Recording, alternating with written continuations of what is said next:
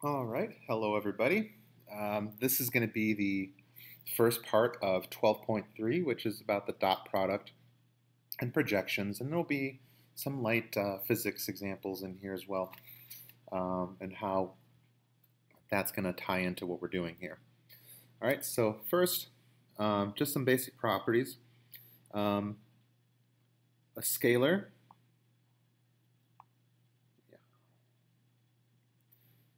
or just a number, right? A scalar is just a number, and a vector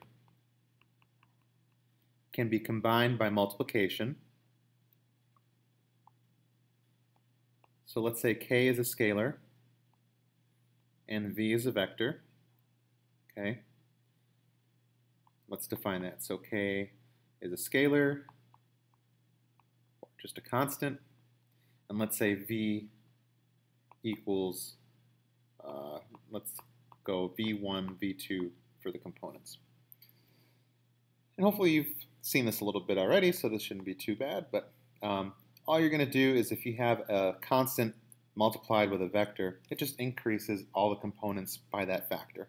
And so you just straight up multiply k with v1 and with v2, whatever those are. Now, if you got two vectors,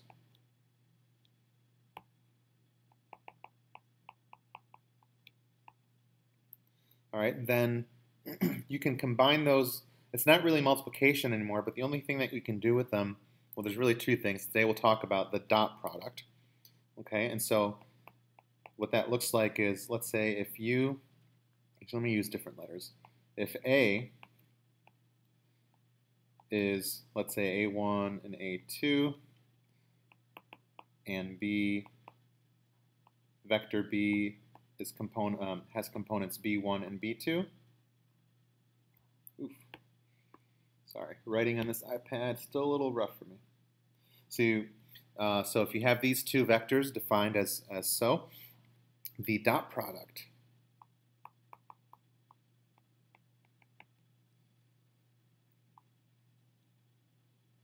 is then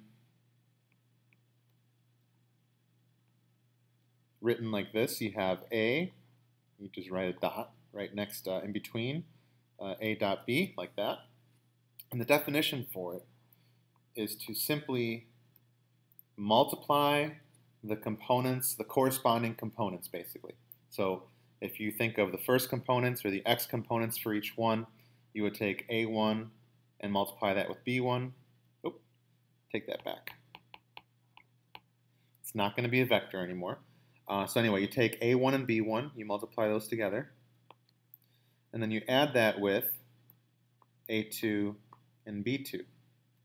And that is the dot product. Dot product gives you a scalar result, okay? So if you do a vector dotted with another vector, you get a scalar now. It's no longer a vector, okay? And that's the definition for it. And so here's the first example.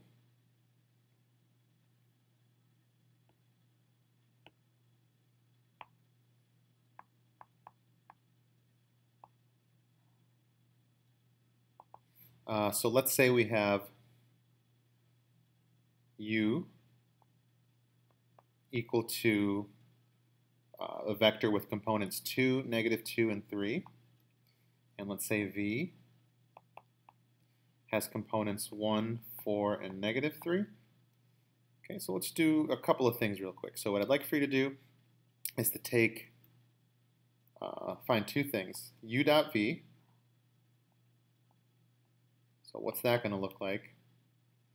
And also, let's go ahead and take u dot v, whatever that is, and let's go ahead and multiply that with u. So what I'd like for you to do is pause the video real quick, try these out, and make sure you get the right answers. All right, so to do the dot product here, you're going to take x components, y components, let me use a different color, and z components, and you're going to multiply those together and add them up. That's all a dot product is. So 2 times 1 is 2, -2 times 4 is -8, 3 times -3 is -9, Combine that, you get negative 15. So that should be the answer for A. And so now here, we're just taking whatever u dot v is, which was negative 15, and we're multiplying that with u. And so that is going to be negative 15 times u, which is 2, negative 2, 3. And so all that happens is each component gets multiplied by negative 15. So your final answer is negative 30, 30, and negative 45. Okay, so hopefully you got those right. Moving on. Let's go to properties. Now, in the interest of time, I'm not going to prove all these, but trying to prove these on your own is actually a very good exercise. The basic premise here, you can define u as u1, u2, v as v1, v2, and then just use those definitions to prove these. And it's just algebraic, so it's pretty straightforward. But here's what you should know. So first property, if you take a vector u and dot it with a vector v, it commutes. It's commutative, meaning that the order in which you dot the vectors doesn't matter, and that should make sense from the multiplication that is used to arrive at the answer. Okay, now if you have u dotted with two other vectors, let's say v plus w, then the dot product does distribute like you think it would. So it's going to become u dot v plus u dot w. All right, and now let's say you have a scalar times a dot product.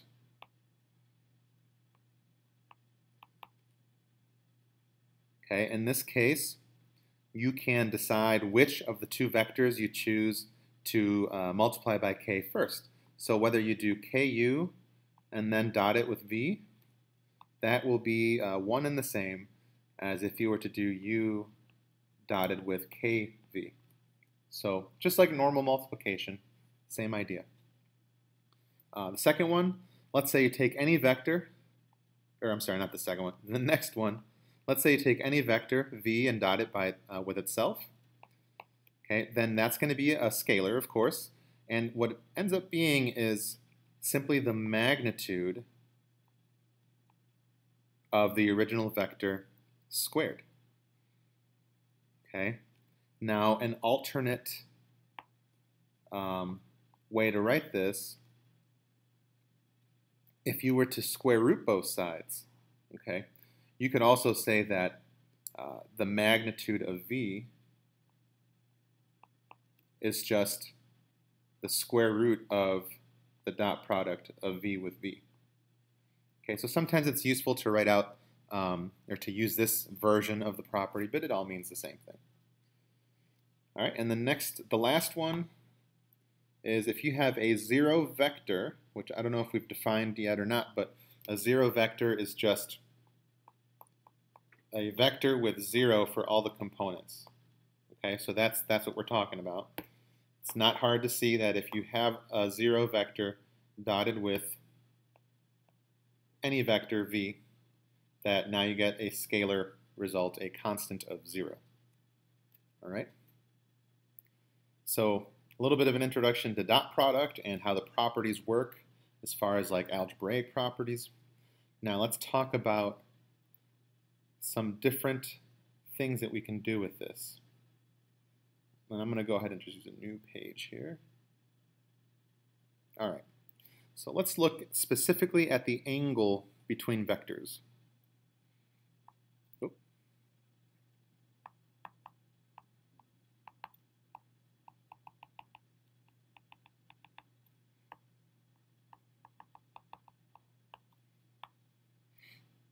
So let's say we have a vector u.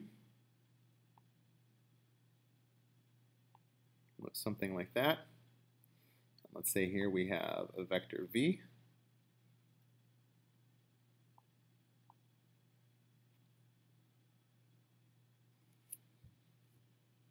So the question is going to be, how do we find the angle between these two vectors? Let's call it theta.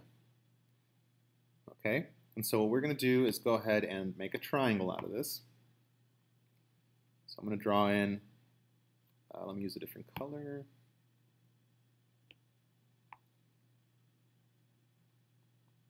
So let's say we have our third vector there.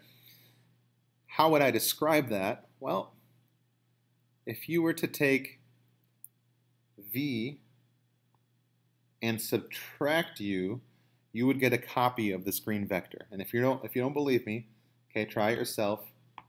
So here's v. I'm trying to draw it about the same direction and length. And now minus u means that I'm going to take u, flip it around, and so essentially this is minus u, right? If I do that over here, so here's negative u, then the argument here is that this vector may not look like it on my iPad, but this vector and this one over here are the same thing. All right?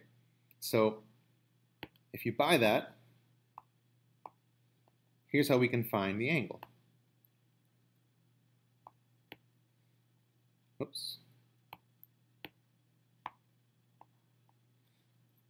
So when we have a non-right triangle and we have three sides labeled, usually the law of cosines is a good thing to start with. So if I use the law of cosines, we're going to take the length opposite the angle, so that would be the length of v minus u, and that squared is going to be the two lengths that are adjacent to this angle, or that make this angle. So that would be the length of v. You square that, you add it with the length of u, and then you subtract 2 times the length of u times the length of v times the cosine of theta. That's just the law of cosines. All right? So now how does this help us find the angle? Well, let's see if we can simplify this a bit and get a nice compact formula. We saw earlier that the magnitude, right here, the magnitude, whoops, wrong button, sorry. The magnitude of a vector squared is just the dot product of that vector with itself. And so this part right here, I could rewrite as the dot product of v minus u dotted with itself, v minus u. So now what does that look like? Well, if I actually wrote out the components, or not, sorry, if I actually use the dot product to distribute these vectors, it's pretty much like the distributive property, or FOIL if you will, just carry the dot instead of multiplication with it. So you would do v dot v plus, take that back, minus u dot v. And then right here, we're going to get the same exact thing. So that's actually going to be 2 of these, right? So we're going to have v dot v minus 2 u dot v plus u dot u. If you're familiar with the squaring about a binomial formula, it's pretty much the same thing. You just use a dot product in the place of multiplication. All right, and so using the same property we used earlier, I see a dot product of a vector with itself. I know that that's going to be the magnitude squared. This I'm going to keep. And then same thing here, magnitude of u squared. Okay, now let's take a look. So we know that this is supposed to equal that, right? So let me write that out.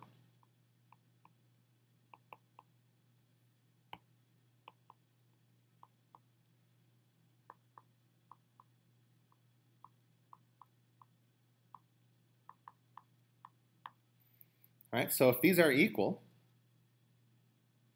then we can cancel some things out. Right, magnitude of v squared drops out. The magnitude of u squared drops out. And now we're left with negative 2 u dot v, and then that's going to equal negative 2 u, magnitude of v cosine theta. You can cross out and cancel the negative 2's out. And so now we get a nice compact formula, an alternate version for the dot product,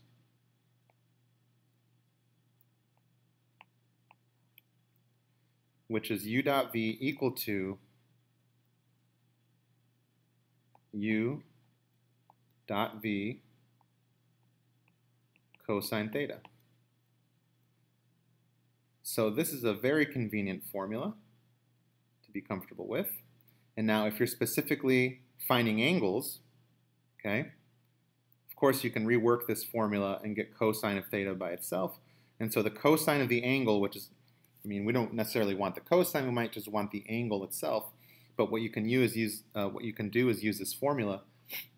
Cosine of theta is going to be the dot product of the two vectors divided by the magnitude of each. The product of the magnitude of each. Okay? And so here are two nice formulas that are convenient to use depending on what you're looking for. All right? So another quick example. Go ahead and once I set it up for you guys, pause it, try it first, and then let's see if we're on the same page.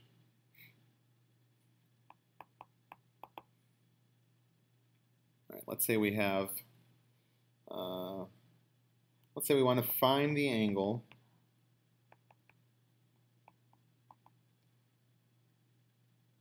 between the vectors u equal to 3i plus j plus 2k. So find the angle between that vector and, let's do two of them. This one, negative 4i plus 2k, and also I plus j minus 2k. So go ahead and pause it, try that real quick, and let's see what happens. All right, so for part A, okay, since we're looking for the angle between u and then whatever this one is, I'm just going to use the second version of the formula. So I'm going to go cosine theta. It's going to be the dot product of this vector and this one. Remember, all we're doing is taking the components that correspond, multiply those out, and then add everything up. So 3 times negative 4 is negative 12. 1 times 0, there's no j term for the second one. That's going to be 0. And then the third component, you just take 2 times 2, which is 4. And now for the bottom, you find the length of each vector. And if you recall from the last section, to find the length of any vector, you just square all the components, add them up, and take the square root. So for u, it'll be 3 squared, which is 9, plus 1. Come on. So we got 9 plus 1. And then 2 squared is going to be 4. And then for the second one, 16 and 4. And so I have the cosine of theta is going to equal negative 8 over the square root of 14 and the square root of 20. And you know what? You can ultimately just leave it this way. Who cares about simplifying this? You can now use your calculator, right? You do the inverse cosine. So you do the inverse cosine of both sides to get theta by itself. And when you type in the right-hand side and do the inverse cosine of that, depending on what mode you're in, you should get an answer of 118.6 degrees or so. Let's approximate that. Or in radians, I think it's about 2.07. So So that should be the answer for A. For B, in the interest of time, you set it up the same exact way as A, and your answer should be 0 for the cosine. And so then when you don't need the calculator for this, when you find the angle that has a cosine of 0, that's going to be pi over 2. Okay? So what does that tell us? Well, this implies a few different things. Notice in the first case, we had a negative cosine value. Notice that we got an obtuse angle here. For the second example, we had a 0 cosine value, which gave us exactly a 90 degree or pi over 2 angle. And now the last case, which we didn't do, but you can certainly figure that out, is if the cosine is greater than 0, we're just going to have an acute angle. And so let's summarize that. So the sine of the dot product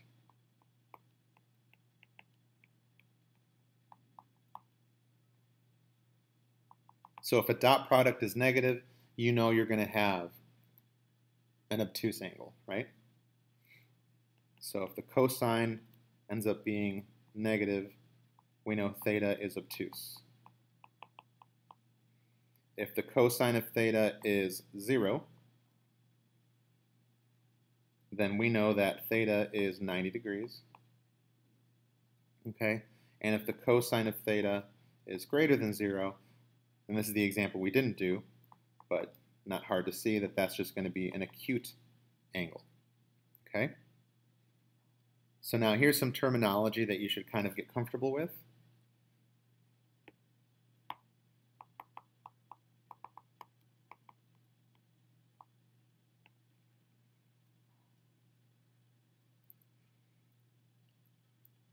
This angle in particular is very important to us, but there's a lot of ways that we can describe a 90-degree angle in the context of what kind of objects we're looking at. If we have two lines or if we have two planes, we use the word perpendicular.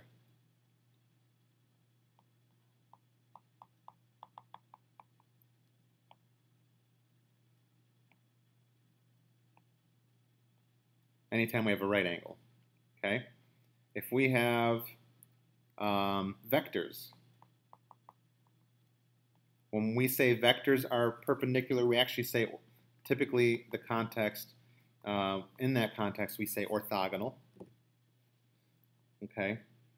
And if we have a vector and a plane,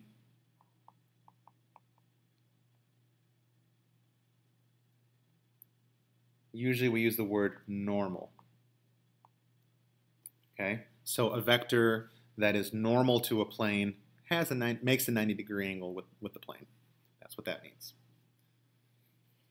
Okay, almost done with this first part of the notes. Let's talk quickly about direction angles.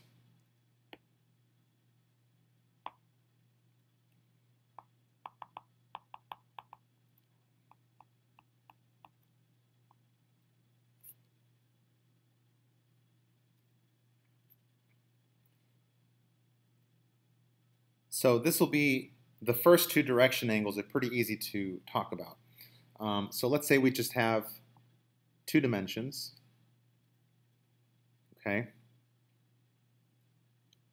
And let's say we have a vector right here, v. Then we have two angles that we look at. So alpha is always going to be the angle between the given vector and the x-axis. Beta is always going to be the angle between the given vector and the y-axis. Okay. Now, to help us figure this out, it is useful to think about, let's use purple.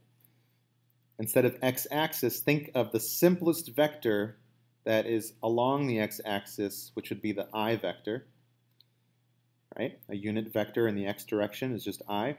Do the same over here. Let's call that J. And now you can find these direction angles using the formulas that we talked about earlier. Okay, and here's what I mean by that. So for example, the cosine of alpha, oops,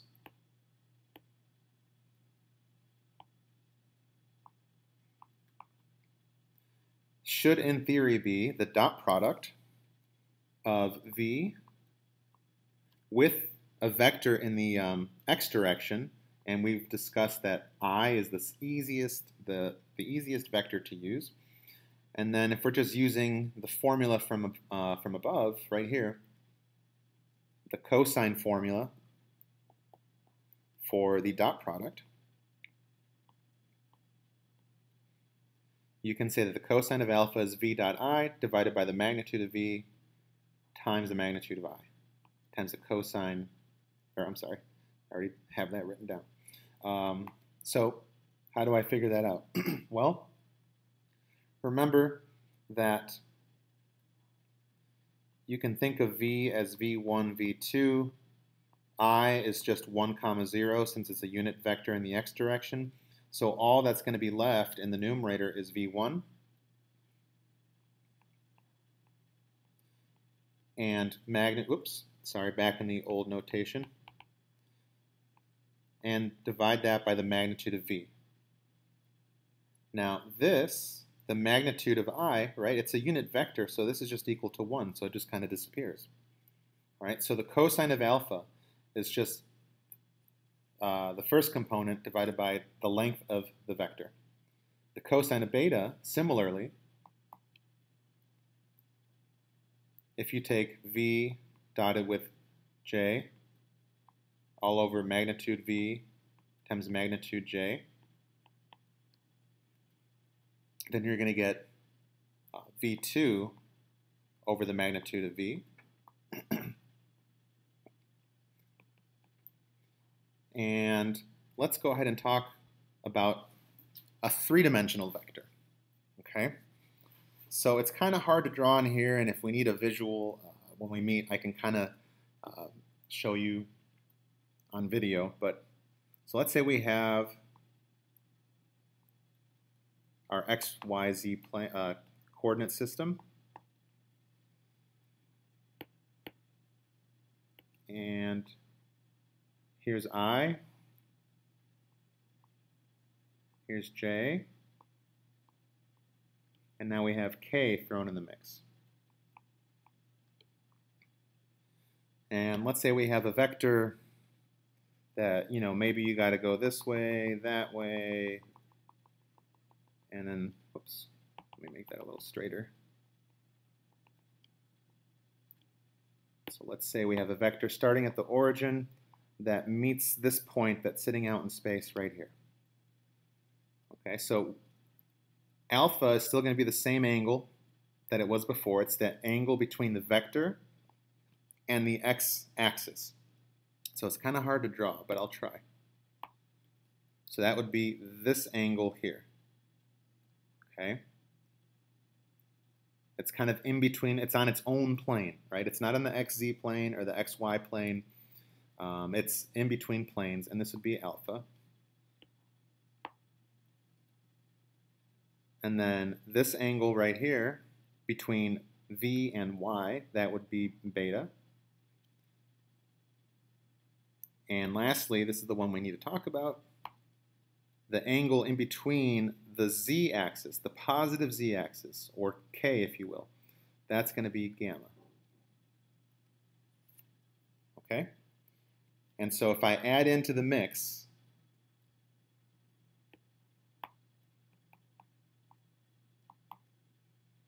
if I do v dotted with k, so now I have let's assume I have a third component, so v1, v2, v3, and then k would now be 0, 0, 1, right?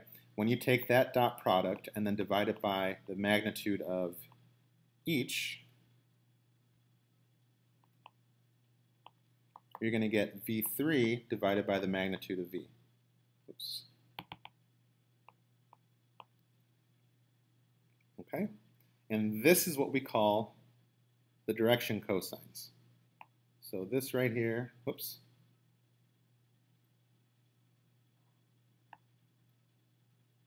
This, the fact that cosine of beta equals V2 over the magnitude of V, and then cosine of gamma is equal to V3 over the magnitude of V, those are called the direction cosines. So if you're ever asked to find the direction cosines, all you do is find the cosine. That's it. You're not looking for the angle. You're just finding the cosine between two vectors. Okay? Now, an interesting note,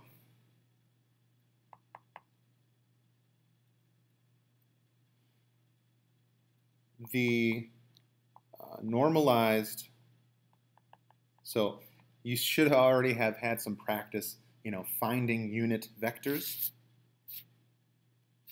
And that's called normalizing, right? Well, when you do that, the normalized version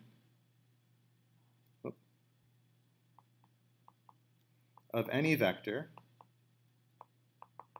v, equal to v1, v2, v3, right? If you go ahead and find the length of v and then divide every component by that, you get exactly v1 over the magnitude of v, v2 over the magnitude of v,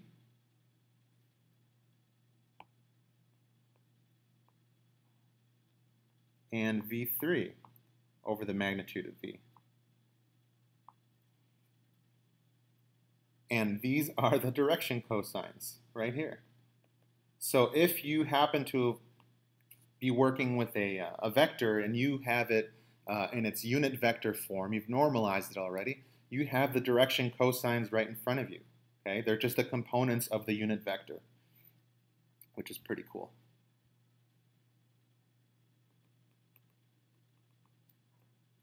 Okay?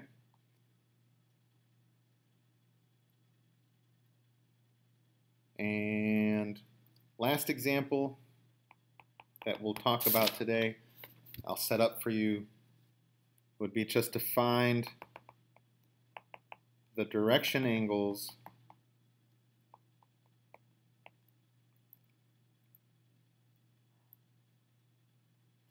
find the direction cosines and approximate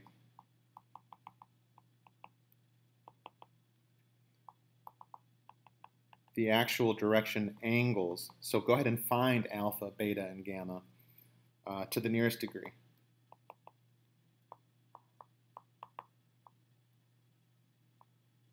Sorry, I'm writing pretty quick because my class starts in 10 minutes and I want to get this done. All right, so there we are. Find the direction cosines and approximate the direction angles to the nearest degree. And let's say the vector is 2i plus 3j plus 4k.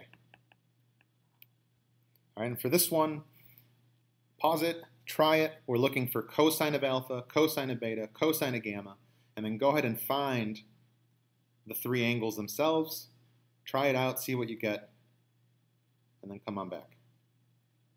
All right, so here should be the answers. I'm not going to go through the entire problem. I'm just going to tell you the answers so you can check it, and if you didn't get these right, figure out what you did wrong, and if you can't, we'll go over it. The direction cosine should be 2 over root 29, 3 over root 29, and the cosine of gamma is 4 over the root of 29. And so using these should give you an approximation of 68 degrees, 56 degrees, and 42 degrees. Okay, so this is a pretty heavy section. We've gotten a significant amount of it done now, so we'll pick up with this in class tomorrow. All right, see you guys tomorrow.